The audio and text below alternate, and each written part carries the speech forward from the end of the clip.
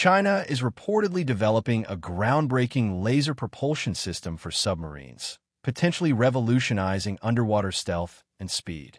Researchers at Harbin Engineering University have introduced a concept called underwater fiber laser-induced plasma detonation wave propulsion, where optical fibers thinner than human hair are embedded in the submarine's hull. When activated, these fibers emit laser pulses that vaporize seawater, creating plasma bubbles and initiating supercavitation, reducing water resistance and generating thrust comparable to a commercial jet engine with just 2 megawatts of laser power. This technology offers enhanced stealth, increased speed, potentially exceeding the speed of sound underwater, and a reduced acoustic signature, making detection more difficult.